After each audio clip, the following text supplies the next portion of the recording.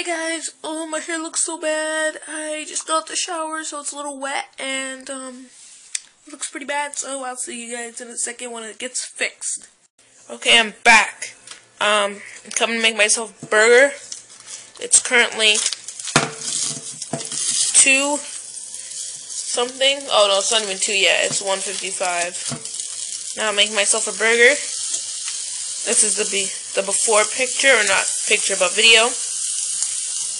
I don't mind, like, putting my hand in the pan. I don't think I'm gonna get burnt ever, so. But yes, the before, you guys will see it after. Hey guys, I'm back again.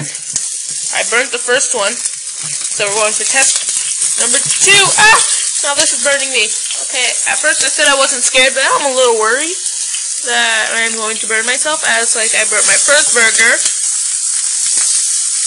You guys will be back. I will show you guys the end results to this one after. How does it look? Does it look good? It's not done yet.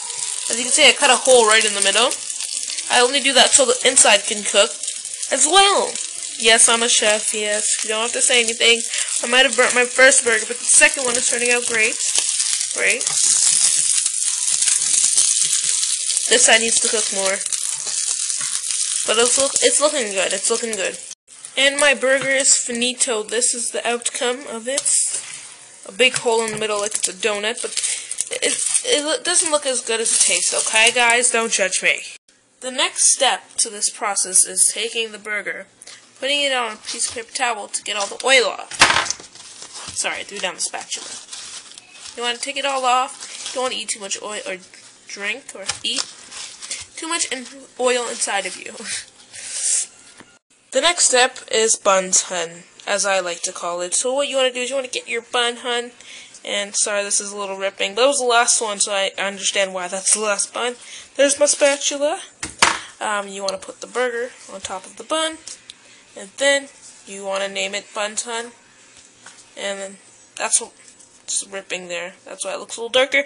But that is how to make a perfect burger with the trolling girl. Thank you for watching. I think it's the end of my vlog, to be honest. I'm so mad. Sorry if you heard my sister. She is watching Pretty Liars, and she's a little upset. So thank you for watching, and make sure you leave a like if you enjoyed. Bye! The only reason I yelled goodbye was because my sister was yelling about Pretty Liars. The last step, of course, is to bite the burger. Let's see if I can get this on tape. I'm the king of my own.